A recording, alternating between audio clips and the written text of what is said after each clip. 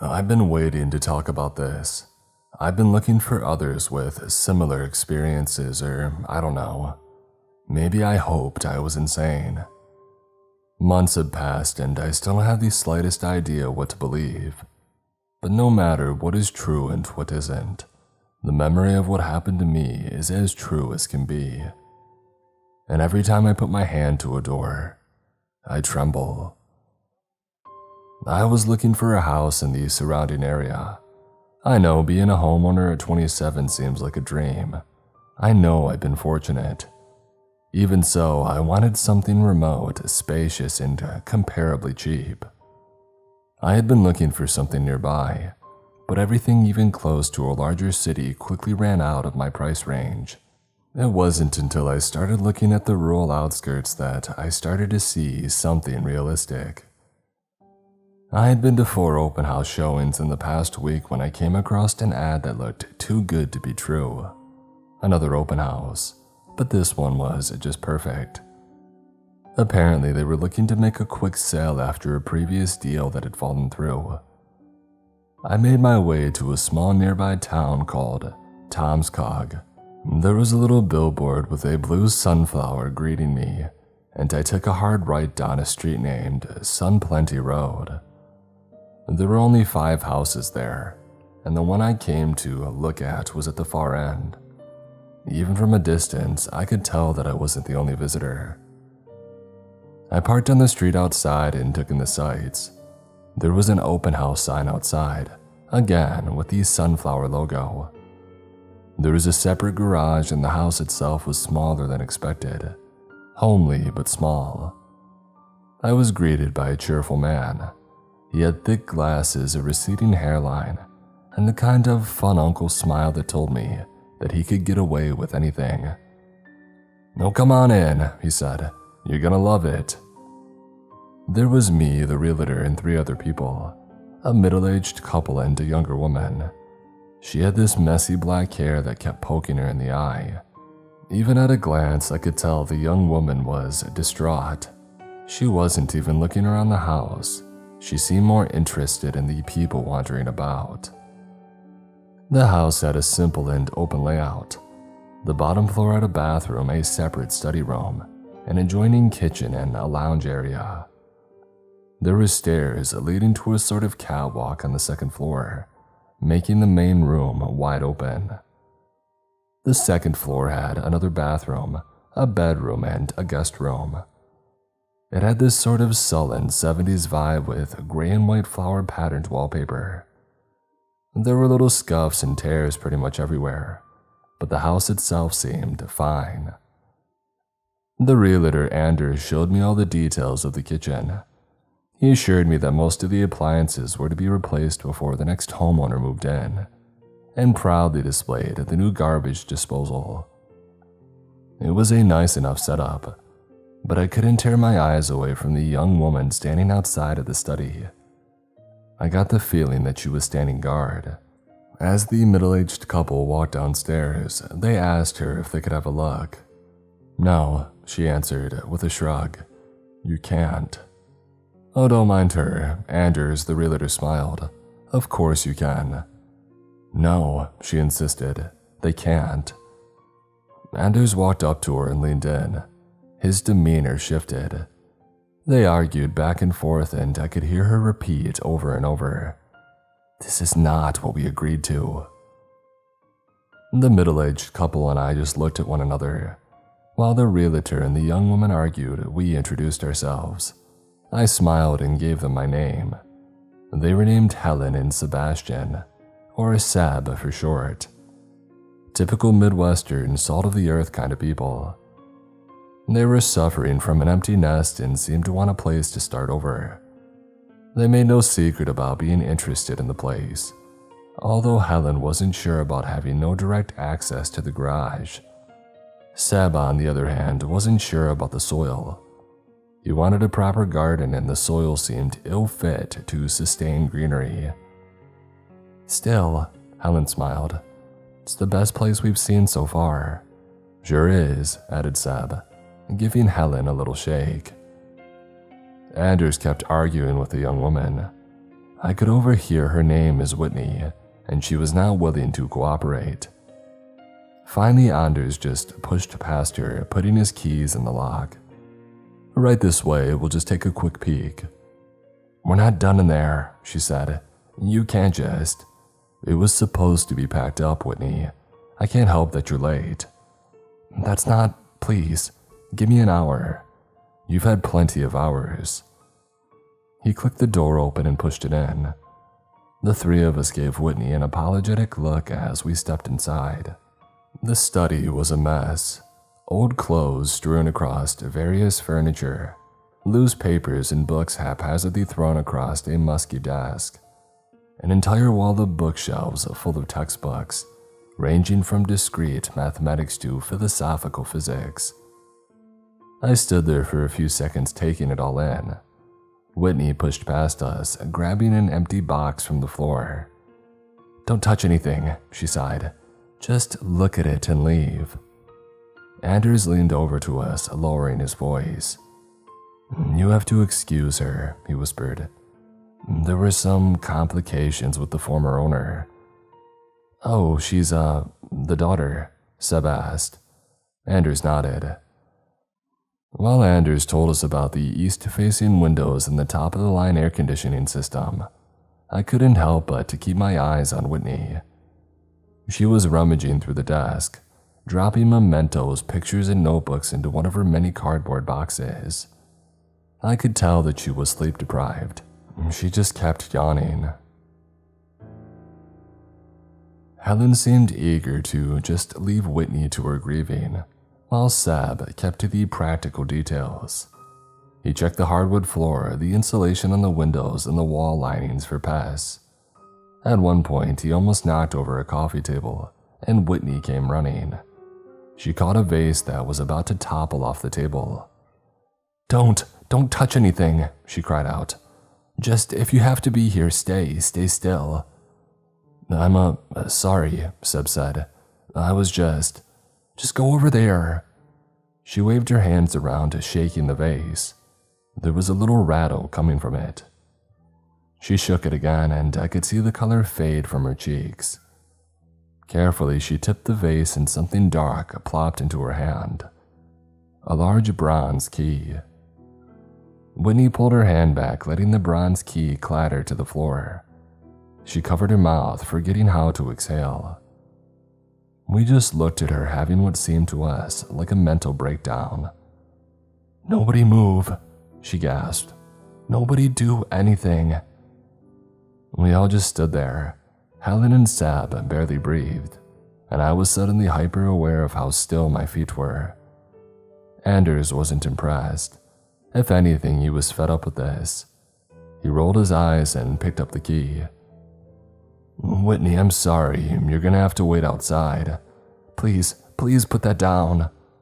You can put it with your things and take it outside. Just don't move. You don't know what you're..." Anders opened the door, stepping out of the study, and he headed straight for the front door. Whitney dropped everything and ran after him. The rest of us followed suit. "Wait," she called out. "Please wait." As soon as Anders put his hand on the front door, Whitney stopped dead in her tracks. "Anders, please, I'm sorry," she said. "Just step away, give me the key. I'll leave, I promise, I swear." "That's enough of that." "No." He opened the door and took a step forward. The bronze key passed the threshold. We had all stepped into the main lounge by now, and I heard the door to the study slam shut. There was a sort of pressure shift, making the wind move through the main lounge. Every door in the house slid shut with a click, all except the front door, which was wide open. But there was nothing there. Not nothing as in no one standing there. No, nothing as in a nothing. Just a blank and black space. A viscous fluid where sunlight ought to be. Endless, abyssal ocean. I stared at it, mesmerized. The contrast of the bright sun coming in from the windows, bouncing off the ripples of this deep ocean doorway. And there in the dark, humanoids, tall, elongated silhouettes. Andrew stepped back, but it was as if parts of him refused to move. His arms were locked in place, seemingly by an invisible force, and as he stepped back, something started pulling him in. His limbs grew long and twisted, his knees bending and snapping at impossible angles, his scalp pulled backwards, the loose skin of his face revealing the bottom white of his eyes. Help! It was all that he managed to say as he was pulled into the dark. Limbs were quietly ripped from his sockets, as his human frame was bent, twisted, torn, and mangled. Black water mixing with marrow as dark shapes turned Anders into what resembled an underwater cloud of flesh and cloth. Whitney threw herself forward, slamming the door shut, leaving the bronze key on the floor. Screams erupted, and I didn't even notice that they were mine. It was this primal force being pulled out of me, this need to scream, like a baby desperate for her mother. Helen backed into a corner and sunk to the floor, with Seb trying his best to comfort her. Whitney just sat there looking at the bronze key, her face breaking out in cold sweats. I felt something turn in my stomach and headed for the bathroom. Whitney ran after me, but she couldn't make it in time. I burst through the bathroom door and collapsed onto the floor, hyperventilating. Whitney stayed outside, looking at me in shock. You're fine, she said. You're okay. I wasn't. But compared to Anders, panicking on the bathroom floor seemed like a mercy. Whitney stayed with me as I calmed down. Seb and Helen joined us. After a few minutes of silence, Whitney had excused herself. She came back with a pile of notebooks. She sat down across the hall from me, making sure not to enter the bathroom. My dad, he found something, she said. I wasn't sure exactly what. We should leave, said Helen. We should leave right now. We can climb out a window, said Seb. If the door is. Just please, sighed Whitney. Just stay, we'll figure it out. I mean no offense, said Helen, but what on earth was that? Whitney turned the notebook to a specific page and read aloud. I've been marooned in this house for 30 days. I never know where the door is. Sometimes I can hear water, sometimes not. I tried the windows, but it nearly burst my eardrums from the pressure as water came rushing in. I can't leave. I can't move. They wait behind the door. They wait for me to open. Whitney scratched her head. Helen looked back and forth as if waiting for something to make sense. Seb just shook his head. What does that even mean? What happened? Asked Helen. It has to do with the doors, Whitney explained. They wait behind the door. But there's nothing there, said Seb. There is light coming through the windows. It's not that easy. It's when you open it. That doesn't make any sense. Whitney stood up and handed Helen 3 notebooks. We can argue the details of Dad's quantum entanglement experiment later, but that's not going to help us. So, let's just go then. Let's leave, said Seb. You want to take your chances on the front door, that it won't come back. Go ahead. Seb took a few tentative steps up to the front door. Helen wanted to protest, but she just started looking back and forth. Whitney crossed her arms and turned away. I can't hear anything, said Seb. You sure it's there? It's somewhere, said Whitney. I don't know the rules. It has to do with the doors. I got up off the bathroom floor and looked at them. Seb took his hand off the front door and stepped back. Whitney turned her attention to me. You put yourself at risk, said Whitney. That could have killed you. The bathroom? The door to the bathroom. Any or all of these doors. It could be connected. Here, let me. Whitney walked up to Helen and took one of the notebooks back. She turned to one of the latter pages. The framework of passageway, concept of thought, paired in alignment, the darkness standing shy from the mirrored back of Empyrean. Realm unwilled and unbound, misshapen by collective subconscious. We cannot pass, our world-forgotten blocks dissipated. Like a bridge cannot be built of water, and a house cannot be built of wind. But the great craftsman blames not their tools, and eternal gold can be found in humble bronze. Bronze, I said, like the key. Look, my dad, we weren't on speaking terms. I've looked at all of this for days, and all I can tell is that he was off his rocker. He died in that room. Whitney pointed to the study. Helen hugged Seb tight, holding back a sob. He couldn't leave. He was convinced that the door would eat him. Helen sat down by the kitchen table. Thankfully, there was no door in between the kitchen and the main lounge. Seb walked straight up to Whitney, grabbing her by the collar of her blouse and slammed her up against the wall, his calm demeanor cracking at the seams. We shouldn't be here. This is your fault. I didn't know. It was all just ramblings. I didn't have time to clear it all out. How could I have known? You recognized the key, said Helen. You chased after him. You asked him to wait. That's the only part that keeps coming back, Whitney yelled. Check the notebooks. The key. It's everywhere. It's everything. So what do we do? Seb asked. Do we use it or destroy it? Whitney looked at the pile of notebooks that she had managed to gather from the study. It was only a handful of everything that we had seen in there, but it might be enough to get some semblance of an answer.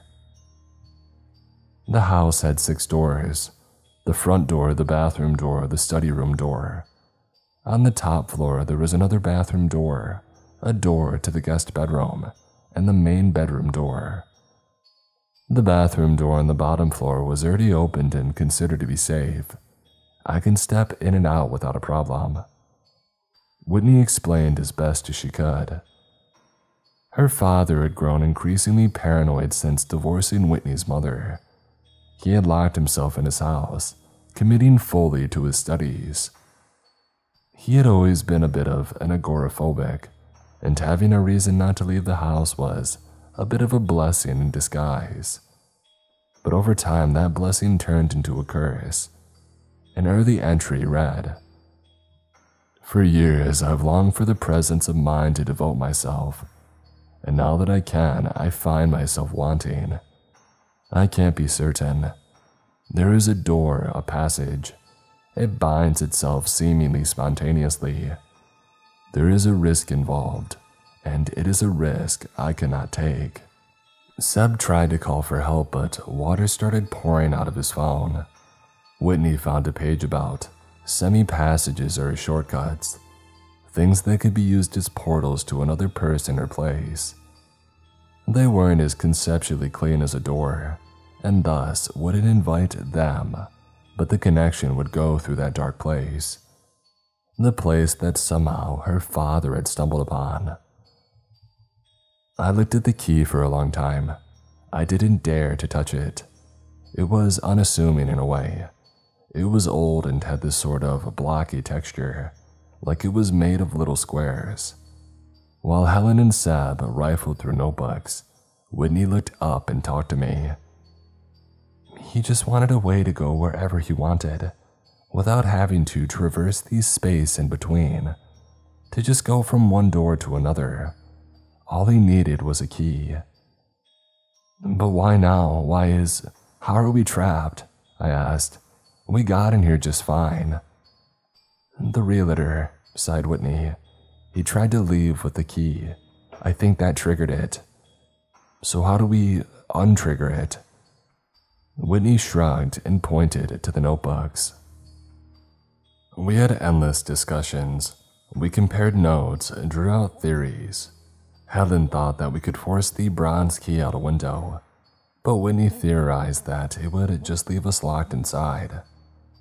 I suggested that we listened at each door, just to eliminate which ones were safe and which weren't. We tried, but there was seemingly no way to tell. Sometimes I could hear rushing water on the other side, scratches on the wood, other times nothing. Even going back to the same door, it would sound differently each time. We considered opening several doors at once. We spread ourselves out. I was at the upstairs bedroom door right next to Seb by the guest room door. Whitney was downstairs by the study door and Helen insisted on the front door. We all put our hands on the handles. I wasn't sure if I could hear something on the other side or not. My heart was pounding too loudly. There were 6 doors, 5 were closed and 1 was open. Somebody was probably going to die. There is only ever one door. He only speaks of it as a singular. It can change over time, said Whitney. This is our best shot. We can't know for sure, said Seb. And why do we even want to open them all? There's nothing in the bedrooms, right? We're excluding, I said, like we did with the downstairs bathroom. We should close it, said Helen. Shouldn't that improve our chances of our other doors being okay? I have no idea, said Whitney. Are we doing this? Seb backed away from his door, taking the hand off the handle. It ain't right, he said. None of it. It ain't right. Everything erupted into an argument. Seb couldn't bring himself to risk his life for anything less than an exit, and Helen couldn't stop crying at the thought of that dark abyss. I couldn't blame her. To this day, I can't stop imagining it. Whitney, trying to act as a voice of reason, read aloud from one of the notebooks. The concept of the passageway, the door changes at the flick of a thought. An alien thought like an invisible, uncontrollable shadow of the psyche. It refuses to be controlled. My exit could be my end, or as likely a wooden frame. Much like we cannot control the smoke of a campfire, we cannot foresee the turning of the passageway. We all looked at one another. Helen collapsed by the front door crying. Whitney was close to a mental breakdown. I felt this enormous burden settle in my stomach like I was missing something. Let's take the door off the hinges, said Seb. We'll turn it into an arch. Then it ain't a door anymore. You think that'll work? In theory, maybe, said Whitney. But how do we do that without opening it? Well, we'll take the whole frame off, Seb said. There's a crowbar under the sink. I saw it when I checked the garbage disposal. Helen bent down next to the sink, put her hand on the kitchen cabinet handle. I gasped. Was that considered a door? Could it kill her? Would it? I imagined that dark and cold abyss, that enormous force pulling me in, turning my every form into this unrecognizable mass. Where no screams could be heard. All I would have to show for such unimaginable anguish would be a burst of bubbles, and then nothing. No, I cried out. Stop. But it was too late. Nothing happened. Helen opened it, pulled out the crowbar, and that was that. But for a brief moment I realized how Whitney's father must have felt. That uncertainty, not knowing for sure if that one flick of the wrist would be the end, or nothing. Helen handed the crowbar to Seb while Whitney gave me a pat on the shoulder. I couldn't stop crying. My whole body was shaking from the sudden rush of adrenaline. Meanwhile, Seb walked up to the front door and started tapping the wood. The theory was this: if there was no door, nothing could come through. There was no point in doing a test run because if it didn't work, somebody would lose their life either way. It was better to have an honest chance of getting out. Whitney gathered towels. She had this idea that maybe water might start leaking if the door was turned into a semi-passage, like a window. If so, we might have to find a way to quickly stop the flow. By the time that we got the towels, Seb had started working on the door frame. As that first crack rang out, I heard a click. The front door slid open. Without a moment's thought, Seb had pushed it close. It had barely opened an inch. We all held our breaths. We were fine and nothing was happening. It's clear, Helen called out. There's nothing there. I saw it. It was nothing. It can change, Whitney yelled back. We can't take that risk again. Like heck we can't. Seb put his hand on the front door, but Whitney tackled him. The crowbar fell to the floor as Helen brushed forward to help. Listen, Whitney yelled. Just listen to me. A rumble, like a great whale passing in the distance. It was right there on the other side of the front door. Without a word, they all stood up and backed away. The door shook from the passing force. Something was definitely there. Then the rest should be fine, said Seb. We can get to the study. Whitney nodded and the two of them burst into a sprint. Helen wasn't convinced but didn't know what to say. Whitney dropped her crowbar and as she bent to pick it up, Seb opened the door to the study. Darkness. No. Panic exploded. Helen grabbed his arms trying to pull him out. Whitney crawled backwards, closing her eyes and covering her ears. I couldn't watch. All I heard was Helen screaming his name over and over. There was a gargle, a scream turning into an inhuman screech, like a burning pig. Sebastian! Helen kept repeating. Sebastian! Sebastian! There was a click and then nothing but crying. I looked up to see Helen collapsed against the study door. It had slid shut from the pressure on the other side. I'm coming, Sebby, she cried. She opened the door again, and there was the study just as we had left it. Helen collapsed on the floor, curling up into a fetal position. She kept making this childlike yowling, scratching the surface of the hardwood floor, as if trying to dig Seb back into reality. But there was nothing left, not even water droplets on the floor. Then there were her arms. She had held on until the door had slammed shut. Her sleeves were torn and her arms were bloody. Not much, but there were these round little suction marks. They were already bruising, with spots of red poking through the skin.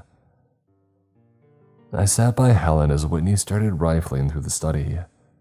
There were more notebooks, more theories, and more diaries.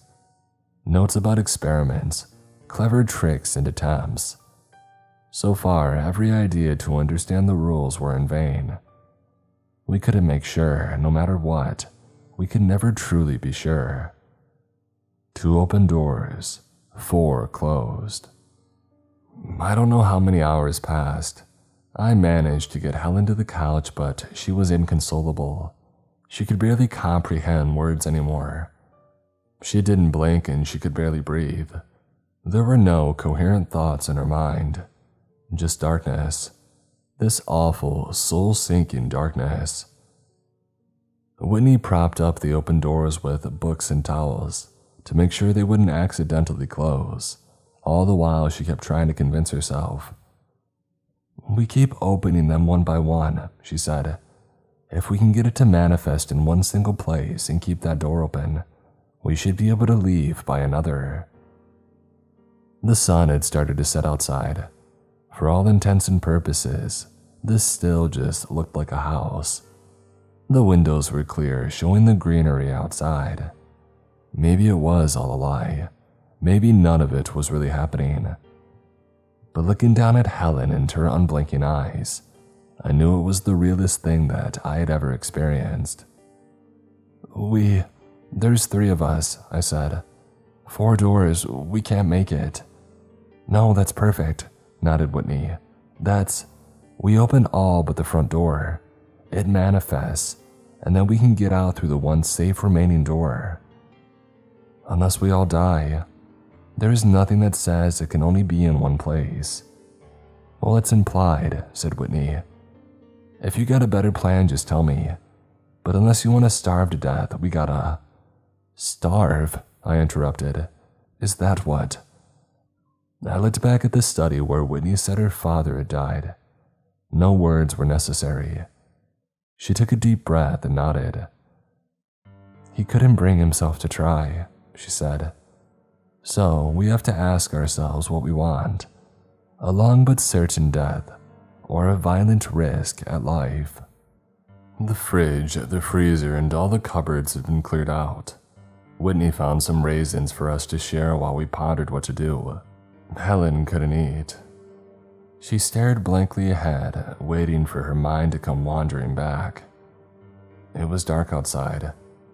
Whitney rolled the bronze key between her fingers. I wonder how he did it, she sighed. He never made any sense to me. And maybe it doesn't make sense, I shrugged, at least not to us. Then what made him so special? Well, he did have a lot of books, I said, reaching into a pile that we had gathered from the study. I mean, just look at some of these. Astrology of Abraham, channels of esoteric geometry. I like this one, I said, holding up a little red book. Diary of Emmett Rask. Right, but it doesn't beat the... Whitney pulled out another book from the pile and turned it over. The 13th Face of the Blameless Mother. I shook my head, looking over at Helen. A handful of raisins slipped between her fingers. She didn't even bother closing her hand. Looking back at Whitney, I sighed. You're right, I said. We have to try. And so we did. We lined ourselves up on the top floor. Helen on the far right near the bathroom.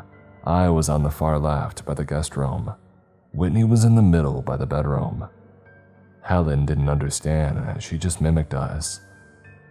We're gonna open up on 3, said Whitney. And no matter what you see, just run. Run downstairs and just go. Get out. I nodded. Helen didn't. 1. I tightened my grip. I saw Helen follow my lead, giving me an exhausted look. She could barely keep her eyes open. 2. I started doubting which way to turn the doorknob. I had turned a million doorknobs throughout my life, but that was the first time that I had really thought about which way to turn it. I imagined myself hearing water, bubbles, distant rumbles. I tried telling myself that it was all imagined, fake tricks of the mind. But in my heart of hearts, I knew that it wasn't. 3. We opened our doors. All that I saw was a well-made bed, a bag of toiletries, probably Whitney's. I left the door open and I turned around. Helen was smiling as the darkness welcomed her. Come on, Whitney screamed. Leave her. The door to the bedroom was open, clear, but I was standing just 10 feet away from an endless abyss. Helen looked at it as if searching for something.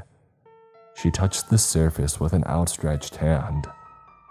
Seb, honey, she cried. Sebby, please. A pulse shot through her. I could see the hair on her arm stand up, her veins turning black. Oh, Sebby. In an instant, her flesh unraveled as it flayed itself from the inside out. Her scream stifled as something pulled her in, leaving splotches of blood behind from the outline of her feet. A pained moan escaped her, only to be turned to harmless bubbles in the pressurized void. Whitney grabbed me by the neck and pulled me downstairs. We ran to the front door. We looked back a final time, just to make sure that it was still manifested upstairs. It was still there. We had sacrificed Helen, but we would make it out. Whitney pulled the front door open and stopped. Darkness. We had been wrong. Whitney turned to run as an impossibly long arm grabbed the flesh of her back, straight through her clothes. It pulled her back. I crawled away, not being able to close my eyes. Help me! For God's sake, help me! I shook my head, not knowing what to do. I'll never forget those desperate eyes, the betrayal, the pleading. She fought every inch of the way. She dug her nails into the hardwood floor. She kicked, she pulled, she screamed. But for every second she stayed, the more painful it was. With a final snap, the fingers dug into her spine, folding her like a lawn chair. A lifeless body dragged across the floor, unceremoniously pulled her into the dark with a quiet squelch, and the door, slightly damaged by Seb and his crowbar, slid shut. I was all alone. The door to the guest bedroom and the main bedroom remained open. There was the bathroom and the study downstairs. Just 2 closed doors left, the bathroom and the front door. Both closed, both wrong. There was no right answer. I must have stayed there for days. I found some trail mix in Whitney's bag. I had water, I could shower, I had a change of clothes. I scoured the notebooks over and over and over, trying to find the slightest hint on what to do. There had to be some way of knowing for sure. There had to be. It wasn't until I came across the final note that I realized that it was over. It read, "By will alone we cannot make ourselves right. Right is right, independently of our actions and intentions. We cannot control that which never was, and we cannot be part of that which will never be. There could be no more perils for me to face, and yet I cannot bring myself to leave. There is no certainty in the unknown, and I choose to not live by chance alone." I cried myself to sleep at night. I banged on the walls. I even tried opening a window, only to have my left eardrum blown out from the pressure drop. Got a nasty nosebleed as well. I tried reading. I tried making up little worlds in my head. I imagined myself safe and sound, but it was useless. In those final hours of desperate loneliness, I knew that I couldn't fool myself any longer. I was going to die. I found myself with my hand on the front door. I learned every crease of the wood, the temperature of the metal handle. I listened to it, studied it. At times it was quiet, and at other times it wasn't. Sometimes I imagined it quiet, and other times I imagined voices coming from the other side. Maybe I wasn't imagining it. Finally, I grabbed the bronze key. Starving, exhausted, and mentally broken, I opened the front door. Sunshine. And there on the fresh-cut lawn was another realtor, just as confused as I was. So it turns out I was only in there for about 16 hours in total. And to this day, no one seems to remember neither Anders, Seb, Helen, or Whitney. According to every document that I can find, the owner of the house had no children. The cars parked outside were unregistered. On paper, it seemed like the entire world had forgotten that these people were ever a part of this plane of existence. I don't think anyone's lying here. There was a sincere disbelief and confusion to every piece of my story. To onlookers, I seemed like a squatter that had gone insane. I've tried to find anything about this. They won't let me go back to read the notes. The investment firm who owns the real estate company swept it all under a rug and tore the place down. I suspect they were the ones who made the bronze key mysteriously disappear from the evidence room. I've tried to find copies of the books that I found in there. Some of them have been seen in passing on strange message boards, and one just keeps making my computer turn off whenever I try to Google it. Who the heck is Emmett Rask anyway? If anybody knew these people or have heard about this phenomenon, please, I need to know that I'm sane. I need to know that this isn't all a dream. I need to know that I won't wake up with my hand on that front door, having imagined living a life back outside. This has to be real. I am real. There is nothing on the other side of the door. Go ahead, listen. There's nothing there. It can't be. Can it?